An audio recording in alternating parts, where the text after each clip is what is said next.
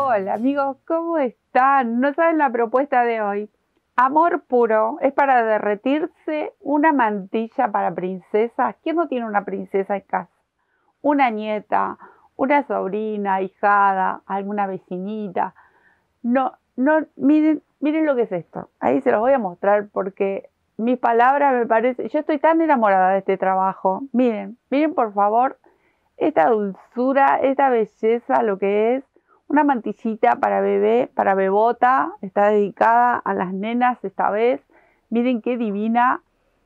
Tiene sus pasitos, pero la verdad vale la pena, es muy simple, muy fácil de realizar. Lo van a poder hacer principiantes y también las que son avanzados, seguro, en el tejido. Pero miren qué belleza. Hay un poquito ahí de mezcla de técnicas. Acá estamos mezclando el puntito cruz, pero bueno, eso es opcional y ya se los voy a contar en el tuto. La idea es disfrutar de un trabajo así que va a quedar de generación en generación, porque estas son las cosas que se heredan después, porque son tan lindas y uno las cuida tanto. Entonces vale la pena un trabajo de este tipo. Sé que se van a enamorar, a que le guste este estilo divino. Yo amo este estilo de trabajo, me encanta y la verdad que lo he disfrutado muchísimo para poder compartirlo con todos ustedes.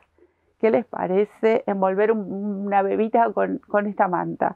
Que obviamente está la opción de hacerlas más grandes, pero bueno, ya lo vamos contando en el tuto, así que espero que les guste, que lo disfruten y que disfruten de un tejido de este tipo para regalar y para dar amor con nuestros tejidos, con nuestras manos, con lo que todos sentimos al tejer. Así que, ¿qué les parece? Nos ponemos a tejer esta belleza. Para hacer esta ternurita, esta cosita hermosa, miren, tengo una variedad de colores. En sí, la base de la manta me gustó este color, es como manteca, podría ser blanco, podría ser un color bien clarito porque como van a ir los bordaditos, mis bordados, entre comillitas, mis bordados, entonces una base que sea clarita vendría bien. Luego, elegí este otro rosa, tan lindo, como para hacer todo lo que sería el borde, el marco de cada cuadradito y la parte exterior, ¿no? En la puntillita. Luego son colores como para bordar, si ustedes desean bordar, si ustedes quieren aplicar, no sé, una florcita tejida, va bien también, o le quieren bordar cadenitas, también. Entonces yo elegí 2 o 3 verdes, por allá tengo otro clarito, como para ir combinándolos y también distintos colores, siempre en tonos así rosados porque está dedicado para una bebé, una nena. Así que distintos rosas y también tengo este violeta oscuro y este fucsia, pero estos dos son poquitos porque como es muy fuerte. Y algún amarillito que en algunas florcitas les hice el centrito amarillito, pero muy poco, muy poco.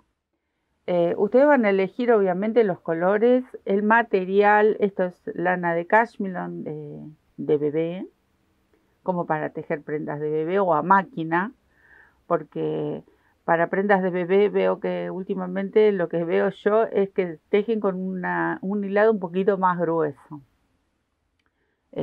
Pero bueno, también es válido. Ustedes van a hacer el tamaño que quieran, pueden hacer más grandes los cuadritos, pueden usar otras puntillas. Esto es una idea, como digo siempre, acá compartimos ideas. Luego ustedes, lo lindo y lo divertido es que jueguen y se atrevan a agregar un poquito más, a cambiarle algo, eso está buenísimo. Tengo una aguja lanera, de estas que son un poco más cortitas, media mochita, no tiene punta, pero puede ser cualquier aguja que ustedes puedan, si van a bordar. Yo como voy a bordar con las mismas lanas, tengo esta. Tengo algunas más, pero esta me pareció cómoda. Bueno, y la aguja, la número 4. La número 4 de aluminio elegí para este tipo de material. Recuerden, yo siempre con mi lanita doble, y acá la tengo, esta color mantequita, y con esto, en color natural, vamos a hacer la base. Eso es todo, no lleva más nada. Entonces, vamos a empezar por los cuadraditos estos. Yo elegí con 12 puntos empezar la base del cuadradito. Si ustedes lo desean, lo pueden hacer más grandes. Entonces voy a tejer 13 cadenitas. 2, 3 y así hasta tener 13 cadenas. Tengo 13 porque una me va a servir para volver, entonces necesito una altura para el punto bajo. Y aquí, no en esta que está pegada a la aguja, sino en la que sigue, lo aclaro para los principiantes, comenzamos a tejer el punto bajo. Entonces ahora sí van a entrar 12 puntos bajos. Tejemos 13, pero vamos a tejer sobre 12, porque ese número 13 nos sirve para levantar y darnos espacio y tejer el primer puntito que va a estar ahí. Entonces tengo 3 y así sigo tejiendo. Acá tengo la primera hilera con 12 puntos. Ahora voy a hacer cadenita. Esto es muy simple, muy fácil de realizar. Giro y comienzo el regreso también con puntos bajos. De esta forma, mi cuadradito lo elegí tejer 11 hileras, 12 puntos de ancho, 11 hileras de alto. Así, ida y vuelta, me quedo tejiendo y ya les comento cómo vamos cerrando el tema del cuadradito. Miren, acá tengo las 11 hileras, no corté la hebra porque ahora le vamos a hacer un marquito, como para que quede todo bien prolijito. Entonces tengo 2, 4, 6, 8, 10 y la primera que habíamos hecho son 11. Ustedes le pueden dar más ancho y más alto si quieren hacer los cuadraditos más grandes. Eso ya se los mencioné. Bueno, ahora para hacer el marquito. Para el marco vamos a hacer en cada lado 12 puntos. Pero en las esquinas vamos a hacer un aumento con una cadenita. Entonces, acá llegué a la esquina, voy a cubrir este lateral. Levanto una cadena y en el mismo punto tejo el primer punto bajo. Ahí. 1, 2, así hasta tener 12, 3, 4, 5, ustedes van repartiendo, 6, 7, 8, 9, 10, ustedes van repartiendo según el tamaño que elijan hacer su cuadradito. 11 tengo acá y aquí en la esquinita tejo el número 12. Voy a hacer una cadena al aire y en el mismo punto cuento los 12 de este lado. Entonces ahí giro y comienzo a tejer. Acá me resulta más fácil porque ya están los puntitos de base marcados. Quizás aquí en los laterales, que solo son las hileras, ustedes van a ir repartiendo, pero solito con las hileras se van a dar cuenta. Cuando hagan unos cuantos, que hay que hacer unos cuantos, ahí se van a dar cuenta y va mucho más fácil. Entonces así me quedo tejiendo todo alrededor y completando siempre 12 puntitos por lado. Acá voy a contar de nuevo porque charlando, esta es la cadenita, tengo 2, 4, 5. De paso me fui llevando la hebra de inicio, también la puedo ir envolviendo con estos puntitos. Y es un trabajito menos para el final. 6, 8, 9, 10, 11, aquí llego al número 12 y nuevamente voy a hacer una cadenita, giro y en el mismo espacio comienzo la hilera de este lateral. Bueno, esto como viene muy fácil, yo ahora me quedo a terminar y ya empezamos con el tema de dibujar aquí adentro con la agujita. Me queda dar toda la vueltita. Acá también, aquí de este lado, bien todo alrededor. Acá así les tiene que quedar. Ya escondí las hebritas, corté lo que sobraba. Y este va a ser el frente de mi trabajito. Y acá vamos a jugar con la aguja. Mi atrevimiento, bordar. Ya los que nos siguen saben que yo no sé bordar, pero me encanta jugar, así que miren lo que hice. Copié una de las florcitas más simples, lo más simple que existe, bueno, y en punto cruz. El lado del revés, obviamente, para las que bordan, yo no sé, no sé bordar, pero bueno, traté de dejarlo lo más derechito posible. Ahí hay unos nuditos, pero bueno, como esto va a tener otro final, no me preocupa. Pero miren lo que es la florcita. Simple, simple. Les voy a mostrar acá. Yo lo dibujé en esta hojita. Entonces, lo único que hice fue distintos símbolos para cada color. Lo que son las crucecitas son los verdes, son las hojitas. ¿Ven? Estas crucecitas son verdes. La verdad que la podría haber pintado. Estos conitos serían lo que es la florcita. Tengo 2, 2, 2 y 2. Y este que es un circulito es el centro en otro color. O sea que yo voy a utilizar 3 colores. Y algunas de las hojitas combiné 2 verdes. Como estoy bordando con mi hebrita doble también, entonces aproveché y puse una verde clara y una verde oscura en alguna de las florcitas.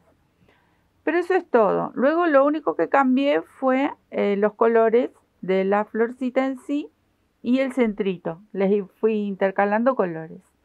Eso es todo. Acá está el dibujito por si alguien lo quisiera copiar. No sé, por ahí ustedes busquen lo que quieran. Si quieren hacer solo puntitos, si no quieren hacer flores, pueden hacer líneas, lo que ustedes quieran. Yo me atreví, porque soy atrevida por naturaleza, al punto cruz como a mí me sale. La verdad no me preocupe demasiado. Entonces voy a retirar porque me voy a guiar con la florcita que tengo aquí. Y vamos a... otra de las cosas que hice, acá yo tengo mi agujita ya enhebrada porque voy a hacer una florcita en color lila. Otra cosa que hice fue las florcitas, algunas empezarlas más abajo, otras empezarlas más arriba, otras empezarlas un poquito hacia este lado, otras para el otro lado. Entonces es la misma flor, cambian los colores, pero también apenas un leve movimiento, porque a todas las uní así derechitas como están. No giré el cuadrado, no las puse pata para arriba, porque hay otros trabajos que hemos hecho los dibujos de distintas formas, como por ejemplo esta última manta que hicimos de cuadraditos, de todas las muestras que hicimos acá en el canal. Bueno, algunos yo los ponía pata para arriba, para cualquier lado. En esta ocasión no. Todas las florcitas yo las ubiqué, todas mirando así hacia arriba, pero sí cambiaba de por ahí el movimiento un poquito hacia un lado o hacia el otro. Eso fue todo. ¿Cómo enhebré mi agujita? Yo sé que, bueno, si quieren pueden copiar lo que voy a hacer. Si no, directamente tejen una florcita y se la cosen aquí. O le pueden hacer un bordado de los clásicos con que no sea punto cruz también. Bueno, miren todo lo que dije para explicar que no sé bordar. Yo enhebré como enhebran para tejer el estilo, le llaman estilo danés cuando son todas líneas así rectas. El que sabe seguro me va a corregir. Este es un estilo Sandra, no es ni danés ni inglés, porque voy a hacer lo que pueda con mi puntito cruz. Pero como soy atrevida, se los voy a mostrar igual. Entonces, ¿qué hice? Enhebré con la hebra aquí doble para no hacer el inicio, el nudito. Para no hacer el nudito directamente o no dejar la hebra suelta y luego esconderla. Sí tiene nuditos en donde está la terminación de cada color. Eso sí, le tuve que hacer nudito, pero para hacer uno menos, entonces lo hice así. Con el punto de cruz danés, esta hebrita la dejan arriba y enganchan, hacen un medio pum. Bueno, yo no lo voy a hacer así. Entonces voy a empezar por detrás y este lo voy a enganchar por detrás. Todo al revés de cómo se hace. Ustedes guíense con alguna experta que sepa bordar porque, bueno. Pero les muestro un poquito nada más. Voy a mostrar porque ahí. Yo voy a hacer llegar este rulito lo más cerquita posible sin que se me escape. Si se me escapa lo vuelvo a atrapar. Ahí. Entonces, acá sí voy a cruzar. ¿Y dónde voy a hacer el punto cruz? Miren, acá se ven clarito los 4 huequitos.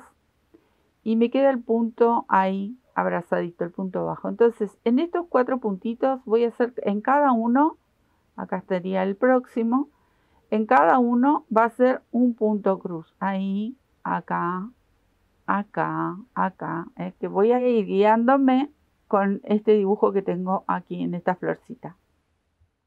Entonces, comienzo.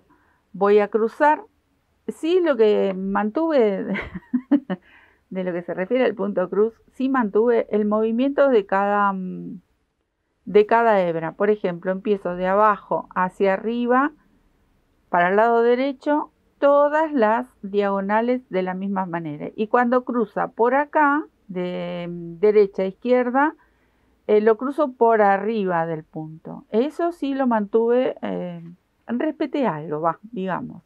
Entonces voy a cruzar ahí. Lo estoy sosteniendo a este rulito para que no se me escape porque ahora lo voy a atrapar. A este punto lo hice completo el primero. Salgo abajo. Entonces, esto es lo que les comentaba. Este punto, esta diagonal, siempre me va a quedar en la parte de abajo de la cruz. Y el que va de derecha a izquierda va por encima, ahí. ¿Ven? Eso sí lo mantuve. Porque las que saben, las expertas, dicen que así queda mejor. Entonces, dentro del lío que yo voy a hacer, si así queda mejor, entonces mantengo siempre la parte de abajo que va de izquierda a derecha y la parte de arriba del punto va de derecha a izquierda. Y acá viene el tema de enganchar este rulito. ¿Ven? Este rulito. Ahí lo engancho.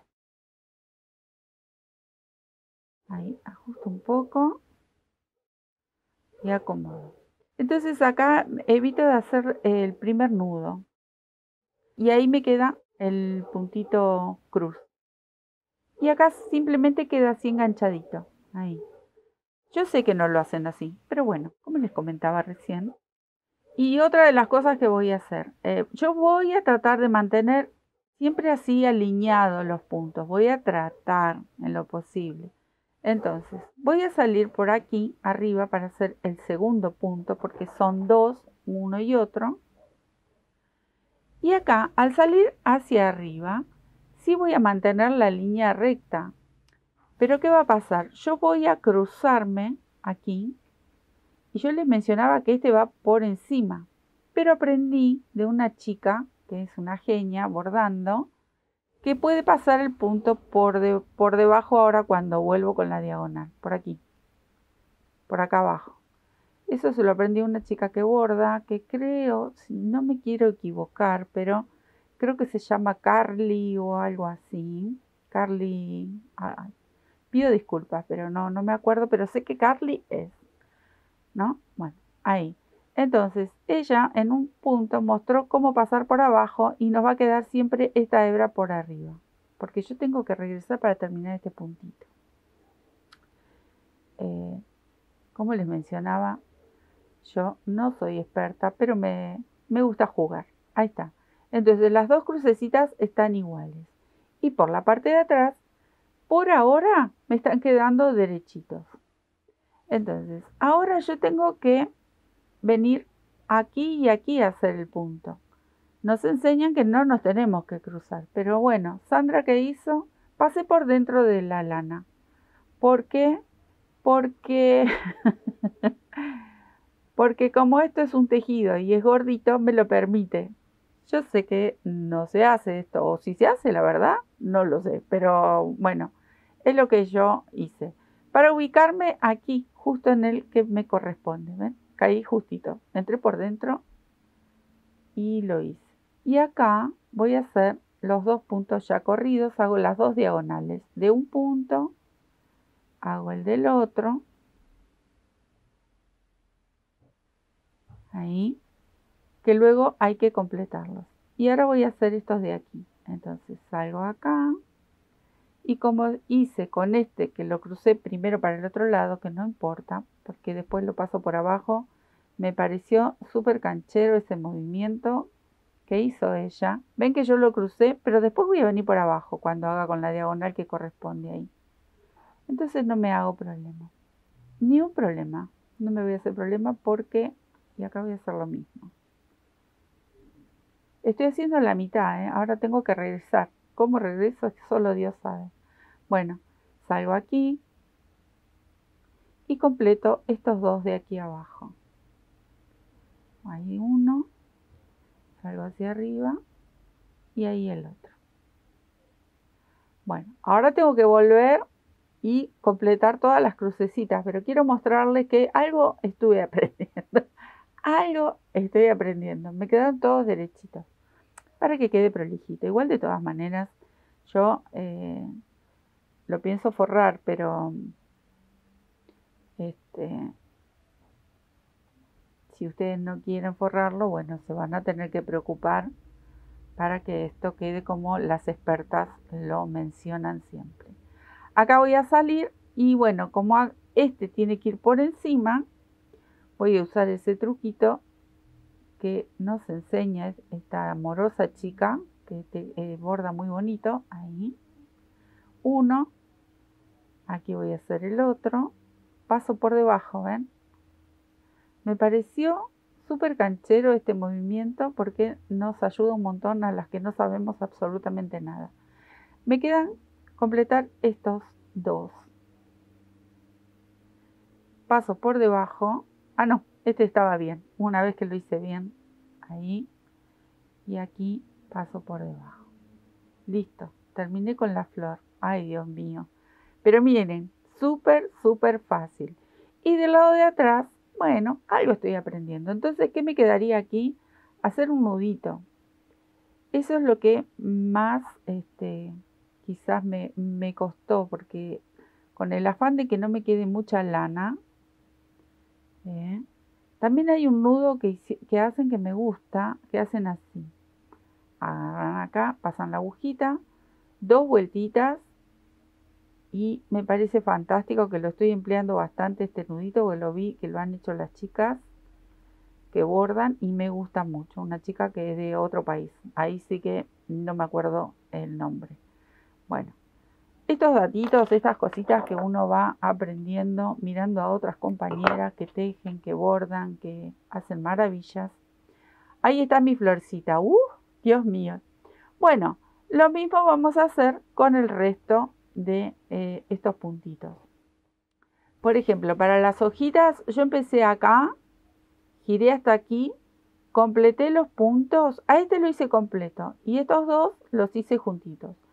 Para no cortar la hebra hice lo mismo, pasé por atrás, por dentro de como esto es bien acolchadito, por ahí en una tela no se puede hacer, pero como esto es acolchadito, pasé mi aguja por dentro, hice trampa. Hice trampa, pasé por dentro y me ubiqué aquí, empecé acá abajo. Desde aquí por aquí arriba fui escondiendo la hebra por dentro del acolchadito, obviamente que no se note, ¿no? Y salí aquí, hice estos 3 puntos, subí y terminé.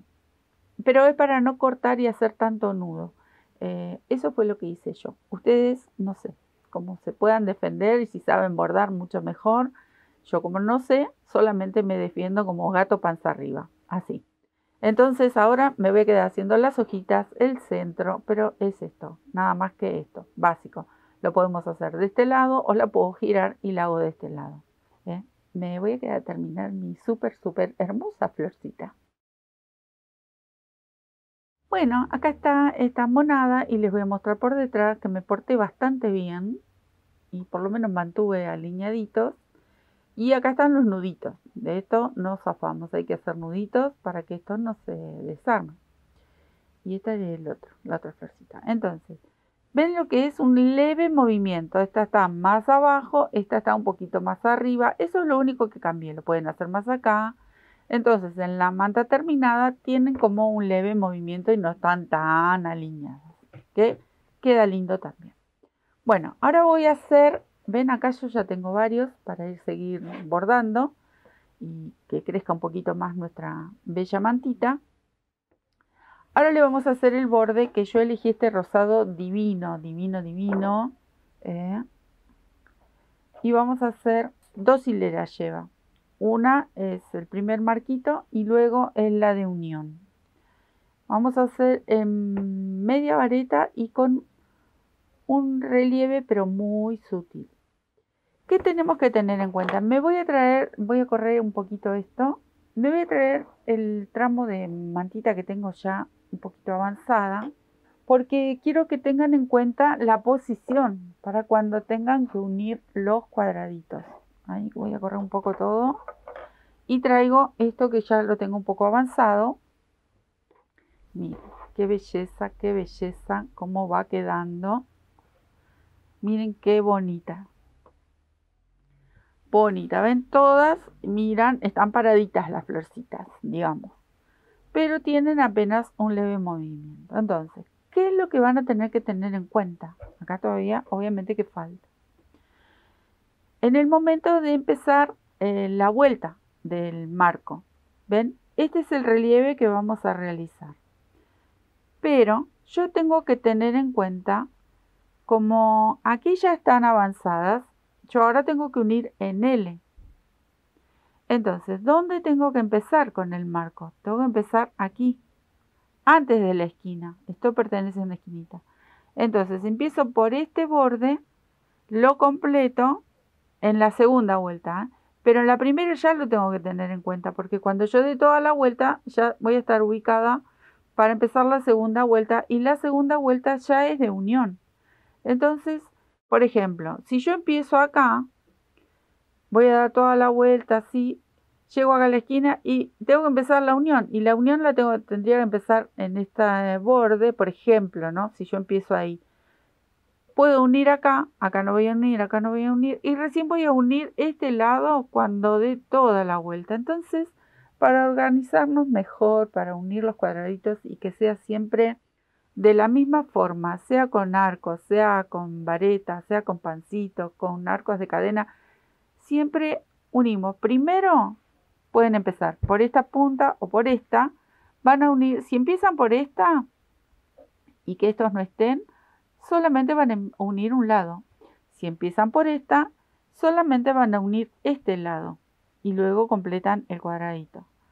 Luego, para las que vienen, siempre vamos a unir en forma de L, como voy a unir ahora esta que me falta aquí para ir completando. El método para unir siempre va a ser prácticamente el mismo. Hay otras formas.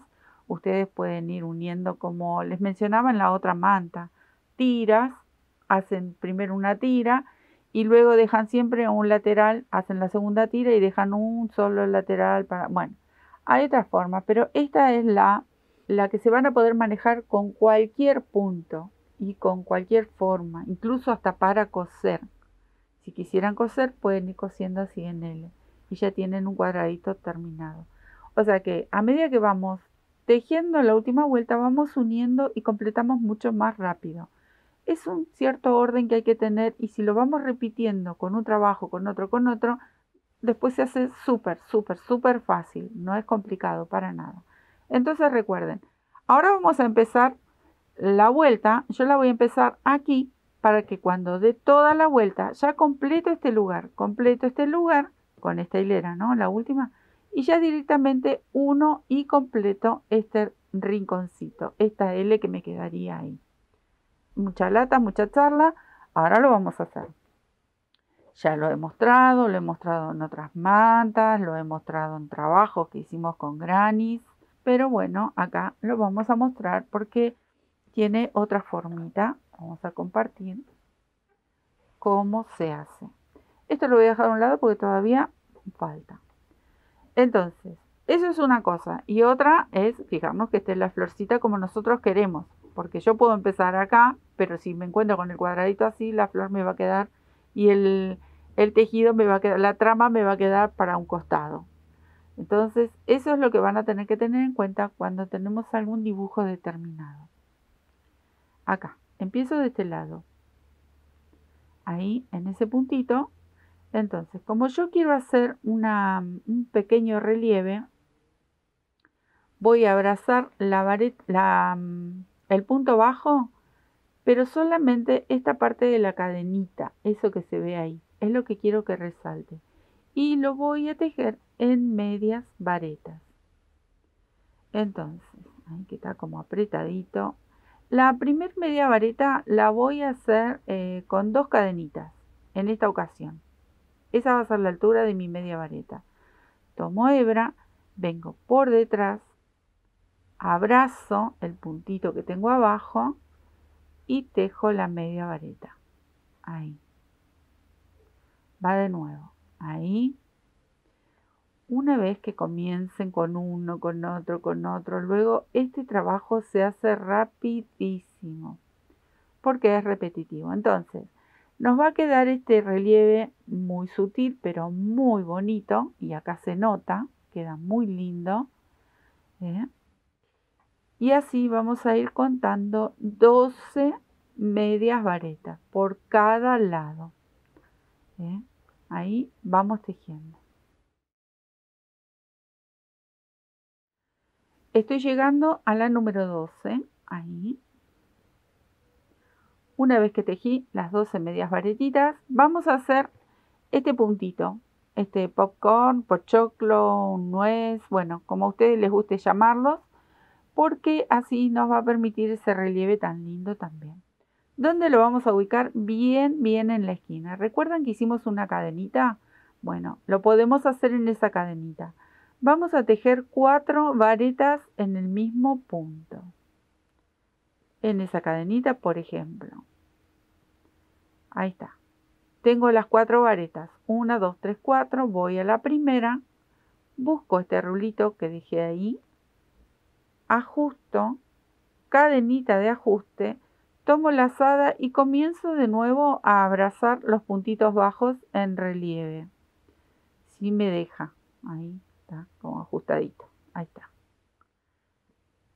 Ahí comienzo a tejer mis medias varetas.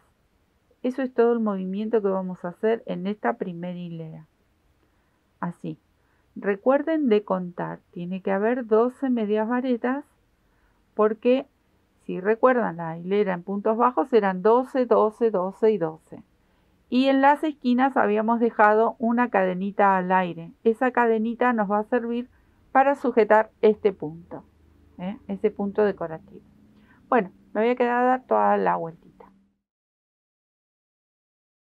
Acá cerré el último punto pochoclito. Vamos a ir a la primer vareta y cerramos con un punto, a la primer media vareta. Cierro con un punto deslizado.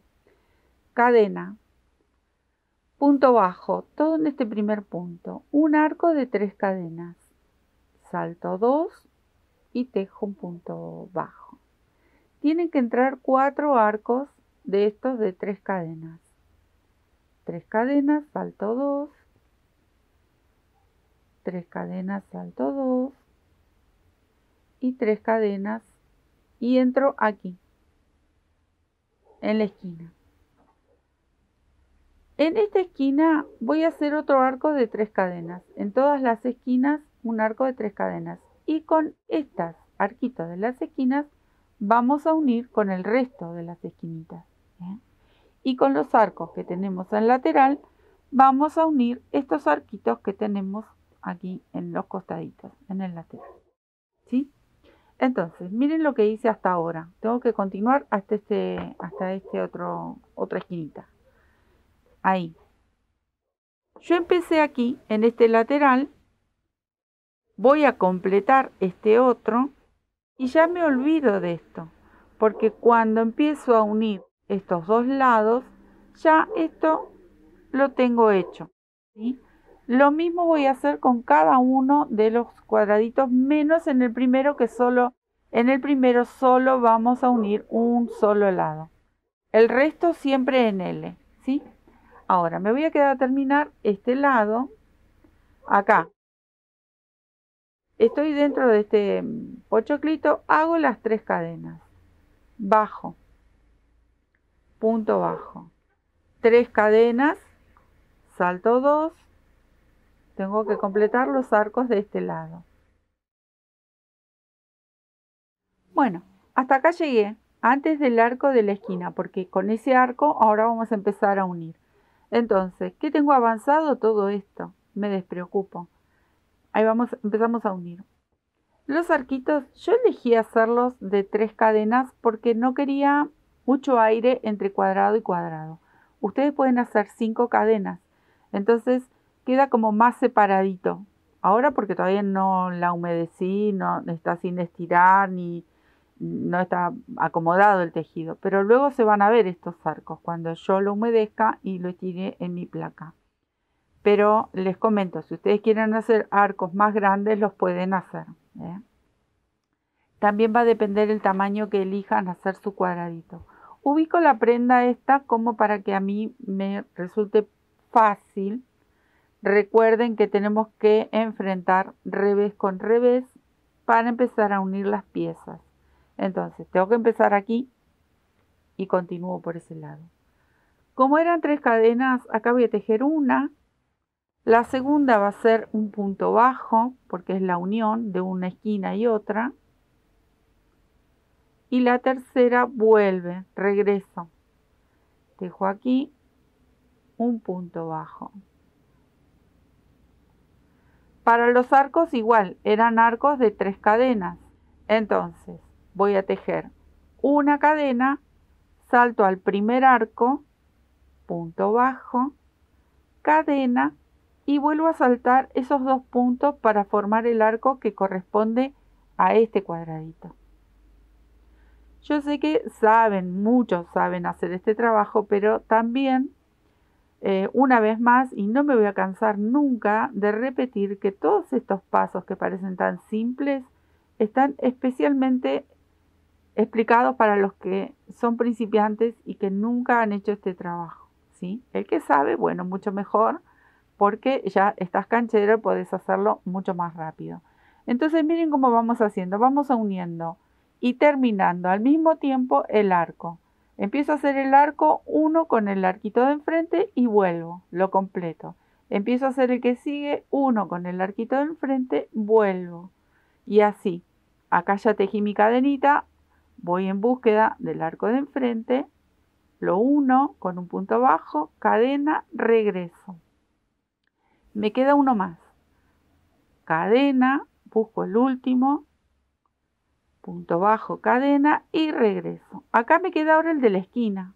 Entonces, punto bajo, cadena y acá me voy a encontrar ya con estos 3 unidos. Entonces, aquí están los 3 arcos. Acá hay uno, acá está el otro y aquí está el otro. Yo tengo que ir aquí al medio. En el medio, buscar un huequito donde sostener la esquina de este cuadradito que estoy terminando. Y también al mismo tiempo lo unimos. Punto bajo, cadena, regreso.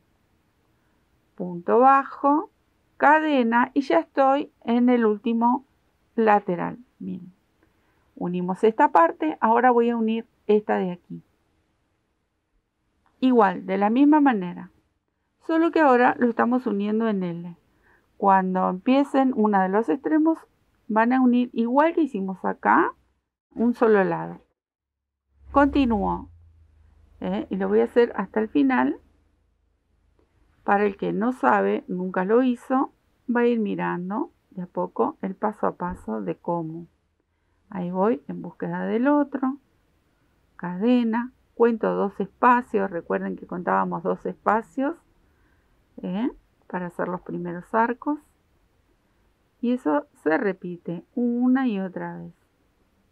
Así pueden unir cualquier cuadradito, no solo este, sino cualquier cuadradito que ustedes hagan, pueden unir con arcos de cadena y queda muy muy bonito. Acá llegué a la esquina, entonces cierro los arcos de lateral, hago la cadenita y busco la esquinita esta que es una sola. A ver dónde está, acá está, ¿ven? Ahí, lo uno ahí, punto bajo, cadena y ya termino. ¿Por qué? Porque yo había avanzado, había adelantado este paso. Entonces directamente voy al primer punto bajo y tejo un puntito deslizado. Cadenita para nudo y listo. Ahí hago el nudito cuando saco la hebra. Me quedó integrado este cuadradito. No hice el lila, ay, ¿dónde me voló el lila? No puse el que bordé recién porque yo ya acá tenía uno color lila y acá tenía otro. Entonces, como voy salteando los colores, agarré el que ya había bordado, el que había pintado con mi agujita. Así que este va a venir para una próxima posición una vez que decida el tamaño que quiero hacer mi mantillita. Eso es todo por ahora, porque ahora me voy a terminar de completar estos cuadraditos. Ya vieron cómo hacer estos relieves que quedan soñados. El juego de arcos que le da esos huequitos que están justo para esta mantillita que sigue siendo abrigada por más que tenga arquitos. Y jugar con los bordaditos estos tan simples con tantos colores bonitos y súper delicados. Sigo trabajando y después les muestro cómo hacemos todo el contorno de esta mantilla. Acá terminé de unir todos los cuadraditos que son lo tierno, lo dulce. Esto sí que es un dulce de leche. Miren lo que es, por favor, la mantita o la mantilla para una princesa. Esto lo pueden hacer en un tamaño más grande, obviamente la que se anima, la que sea muy audaz y tenga muchas ganas de tejer estos cuadraditos y hacerte una manta o un pie de cama más grande, precioso, pero una manta así, bueno, sería soñada, ¿no? En esta ocasión, obviamente para las princesas, es una mantillita para bebé. Vamos a pasar a la puntilla, todo lo que sería el marco y la puntillita. Yo ya la adelanté prácticamente toda, dejé solo una esquina para ir mostrándole los pasos de cada vuelta sobre la puntilla, para que esto no sea eterno, si no se nos hace muy largo el video. Así que bueno, ahora pasamos a la parte de la puntillita, al bordecito, y seguimos disfrutando de esta belleza. Bueno, acá viene la continuación de toda la vuelta que di, la primera vuelta, y voy a continuar tejiendo para mostrarles cómo vamos separando estas especies de caladitos ahí, sobre todo en las esquinas y lo que sería la parte recta, ¿no?, de cada lateral. Pero es muy simple esta hilera, son puentecitos de 3 cadenas y una vareta. Entonces, vamos a pinchar una de las varetas en el medio, donde fue la unión de un cuadradito y el otro. Ahí, tejemos la vareta, 3 cadenas. Y ahora vamos a pinchar sobre cada uno de estos arquitos, que habíamos hecho 4. 3 cadenas, pincho aquí, tejo la vareta. 3 cadenas y así vamos a dar toda la vuelta. Cuando llegamos a la esquina, aquí, en esta esquinita que nos vamos a encontrar los arcos de este lado, los arcos de este lado y este que era de la esquina que nos servía para unir todos los cuadraditos. Bueno, vamos a hacer así. En este último arco vuelvo a tejer la vareta, 3 cadenas y en el arquito de la esquina vamos a tejer una vareta, el arco de 3 cadenas y otra vareta, ahí. Ahí en la esquinita hacemos estas 2 varetitas y las tres cadenitas de arco que nos permite hacer el aumento para girar. Otra vez empezamos con los arcos de 3 cadenas y vareta pinchados en cada uno de los arcos del cuadradito que ya está terminado. Esta es la primera hilera de la puntillita. Yo elegí esta puntilla, como digo siempre y no me voy a cansar de repetirlo. Ustedes van a elegir lo que más les guste. En mi caso me encantó esta, que es simple porque ya la mantilla tiene mucho trabajo. Ahí está, miren, terminé con los arquitos, me voy al medio, salto directamente al medio en la unión de un cuadrado y el otro. Y así continúo hasta dar toda la vuelta y unificar lo que sería parte de la mantilla. Les comentaba, ustedes van a elegir cada uno lo que más les guste. Esto es una idea, yo hice una puntilla, es preciosa, pero bueno, no quería hacer una puntilla muy elaborada porque el trabajo se luce mucho aquí, por dentro de lo que sería la mantilla. La puntillita acompaña y es preciosa. Bueno, me quedo a terminar la vueltita y empezamos con la segunda hilera de la puntilla. La segunda hilera, obviamente yo ya vengo avanzando. Ustedes van a empezar con uno de estos pancitos. Obviamente que el primer punto, bueno, levantan dentro de estos arcos que nos quedaron, estos caladitos, van a hacer un pancito de 3 varetas. Levantan la primera vareta con 3 cadenitas y comienzan a llenar un pancito aquí. Ahora, entre un pan vamos a saltar un espacio porque viene el arco y acá viene el otro pancito. Entonces hacemos un arco de 3 cadenas, salto a este calado que sigue, punto bajo, 3 cadenas nuevamente y otra vez el pancito. Así va a ser toda la hilera y en las esquinas ahora les explico cómo debería ser. Porque esto se repite, miren, 3 cadenas, punto bajo, 3 cadenas. Hacemos este arquito así dividido. Metí un poquito mi lana. Y vamos con la segunda hilerita. Quiero llegar a la esquina para mostrarles cómo vamos acomodando las esquinas, porque en las esquinas siempre lleva un poquito más de puntos. ¿Qué voy a explicarles aquí? Acá a mí me calza justo para hacer el pancito que corresponde. Entonces, quiero explicarles algo porque como las medidas es muy probable que sean siempre diferentes, como lo menciono siempre. Quizás acá, si ustedes, por ejemplo, hacen un cuadradito más grande o hacen más cuadraditos y al dar toda la vuelta no les coinciden los pancitos, por ejemplo, el pancito, acá no tenemos este espacio y nos caería acá, ustedes, como digo, siempre adapten. El arquito lo pueden pinchar en la primer vareta, por ejemplo, y el pancito lo hacen ahí si nos encontraríamos justo en la esquina. Adapten porque como las medidas van a ser todas diferentes, ustedes no se agarran la cabeza, no me destejan todo y me vuelvo loca, que no sé qué hacer. No. Ustedes pueden hacer el arco, por ejemplo, caería aquí, porque este es mi último espacio, y bueno, tejen ahí y al lado hacen el pancito. No pasa nada, no se va a notar, no sufran.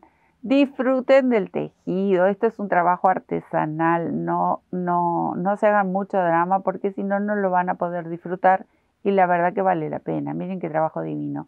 No pasa nada que no calce justo, lo mueven un poquito, lo mueven un punto atrás, un punto adelante, no pasa nada.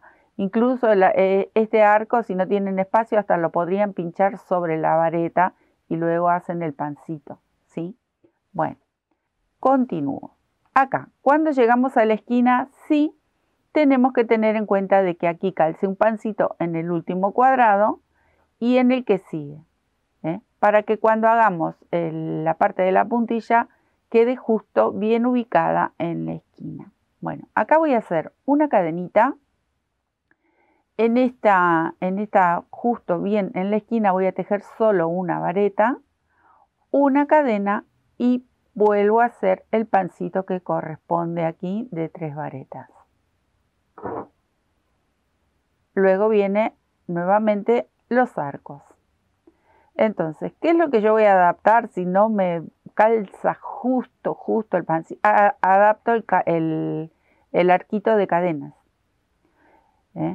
Ubico el arquito de cadenas un poquito más atrás, un poquito más adelante. La idea es que nos calce justo en la esquina este motivo, este dibujo. Pancito, cadena, vareta, cadena y pancito. Así nos tiene que quedar cada una de las esquinas.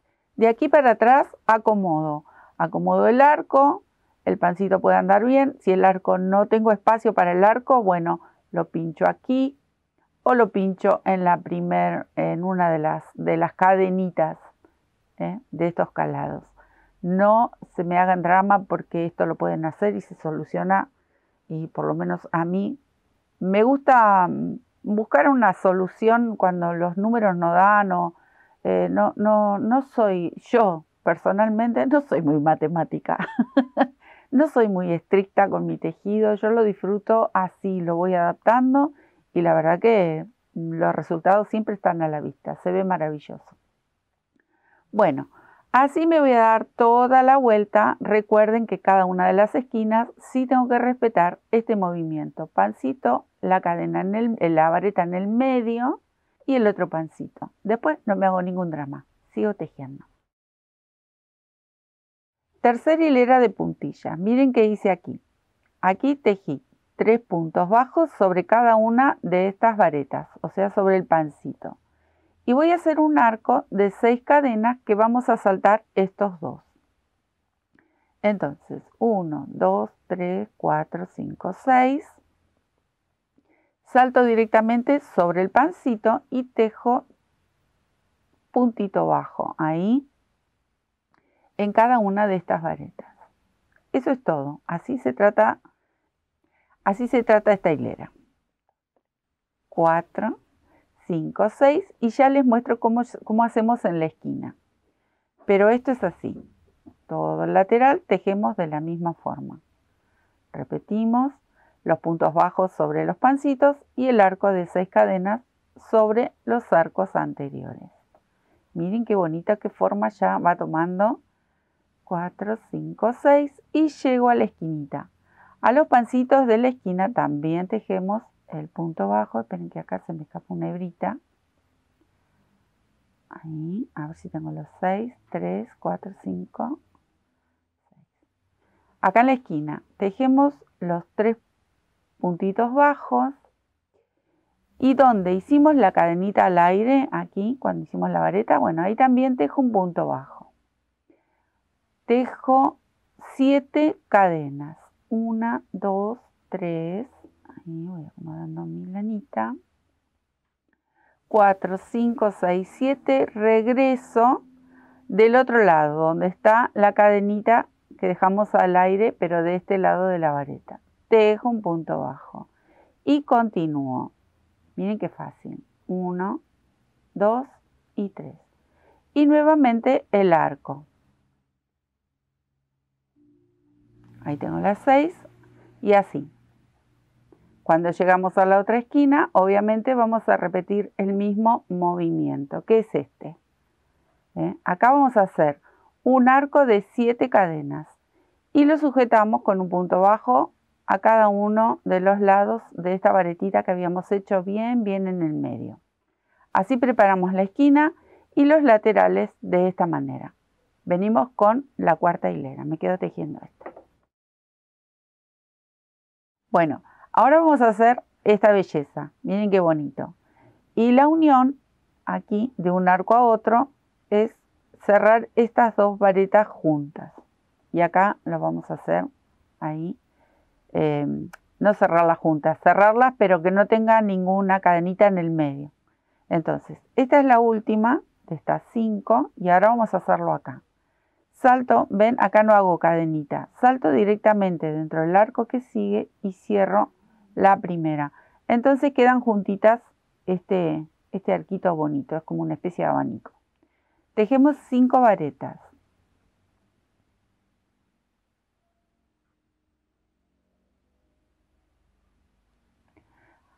5. 3 cadenitas al aire y otra vez 5 varetas en el mismo arco. Ven que voy a acomodar mi lanita, está como cortita. 5 varetas nuevamente. Entonces formamos este abanico tan bonito. Pero la cosa no termina acá, nos queda una hilera más. Ahí, terminé con la quinta, salto directamente al otro arco. ¿Ven? Entonces quedan unidos unos con otros, ahí, con las varetitas bien pegadas. 3. Terminé con el último abanico, me queda ahora el de la esquina. El de la esquina lo vamos a hacer exactamente igual, solo que va a quedar más concentrado porque tiene esta formita este arco. Miren, vamos a hacer así. 5 varetas, salto directamente, como hicimos con los otros.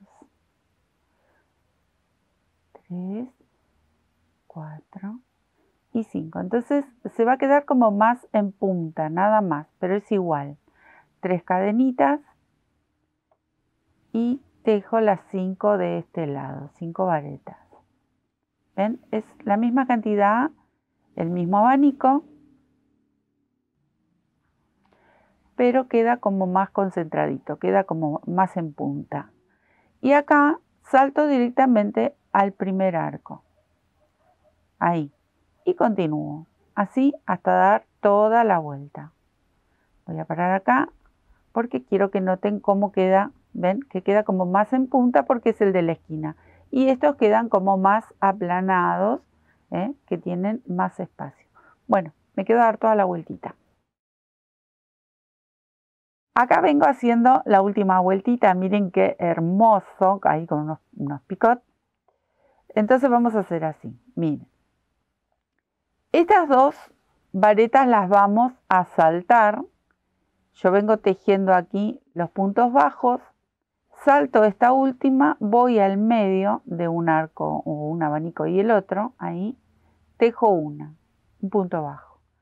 Salto la que viene y aquí voy a tejer 3. 1, 2 y 3. O sea que voy a saltar esta vareta y la primera. Las de los dos extremos las saltamos. Solo tejemos puntos bajos en el medio. Y acá, en este arquito, vamos a hacer los picots. Entonces, tomo la lazada, tejo una vareta, así. Del punto bajo salto directo. Tejo 3 cadenitas para hacer mi primer picot. Paso aquí por la base de la vareta. 1. Voy a hacer 3. Acá hago el segundo. Y el tercer picot viene aquí.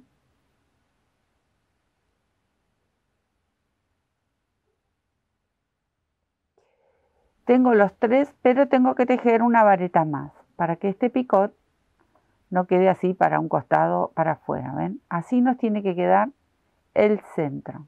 Miren qué bonito. Esta ya es la terminación. Bueno, y ahora empezamos a saltar las varetitas de base. Saltamos. Esta primera, tejo 3 puntos bajos sobre las 3 varetas del medio y salto esta otra vareta. Vengo aquí al medio y tejo el punto bajo aquí que corresponde. Y otra vez se reinicia. Ahí. Salto la primera. Tejo las 3 centrales con punto bajo y comienzan los picot.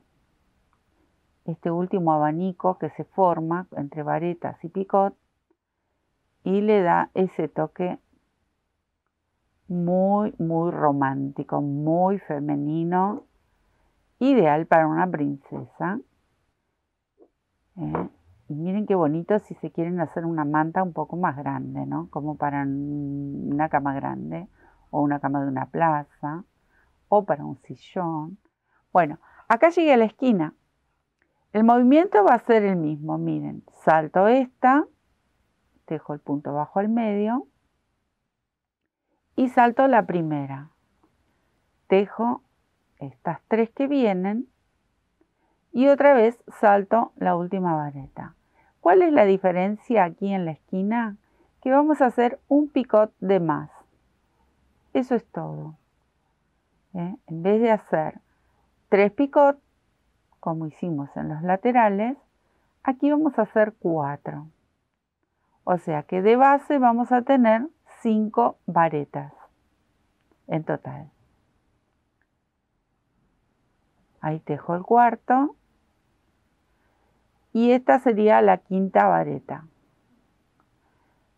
Bajamos de la misma forma. Salto la primera, tejo los 3 puntos bajos. Salto la última, tejo el punto bajo en el medio y se reinicia. Vieron que es muy simple, pero la verdad queda preciosa. Hago este picot y ya les muestro la esquinita cómo queda. Miren qué belleza. ¿Ven? Aquí tenemos 4 picot y en los laterales solo 3. Esto es para darle el aumento que necesita la esquina, nada más. Esto es todo. Miren qué belleza. Me voy a quedar a terminar el tramo que me queda con esta puntilla y listo, la terminamos. Lista esta ternura, esta belleza súper delicada. Les voy a comentar. Pesó en total 410 gramos aproximadamente con todo, ¿no? Todos los materiales. Y de ancho, acá estuve midiendo, de ancho midió 78 centímetros. En pulgadas no sé cuántos serían. 31 aproximadamente. En pulgadas. Como acá usamos centímetros, pero en otros lados sé que miden con pulgadas. Y de largo, ahí busco el numerito para mostrarles, de largo midió 94 centímetros, que en pulgadas serían 37 pulgadas. Bueno, este es el largo, así que tiene una medida perfecta, hermosa, para que lo usen por muchos años, porque los bebés después crecen, ¿vieron? Yo tuve 6 bebés, así que las mantillas iban pasando, ¿vieron? Como hacían nuestras abuelas o nuestras mamás. Bueno, miren qué belleza. Esta tiene que ir pasando sí o sí a una y otra hermanita o sobrinito, porque la verdad vale la pena. Es un trabajo precioso para disfrutarlo al máximo. Espero que les haya gustado. Despacito van haciendo, organizándose, primero los cuadraditos, después los vamos bordando, así es como se puede trabajar uno organizando los pasos y se hace todo perfecto y nos queda un trabajo realmente bellísimo. Bueno amigos, les dejo un beso enorme. Muchísimas gracias por tantos mensajes, por suscribirse, por seguirnos en Instagram, por comentar y compartir sus fotos, sus trabajos que van haciendo desde aquí del canal. La verdad que muchísimas gracias y un beso muy grande para todos. Nos vemos en otro tutorial.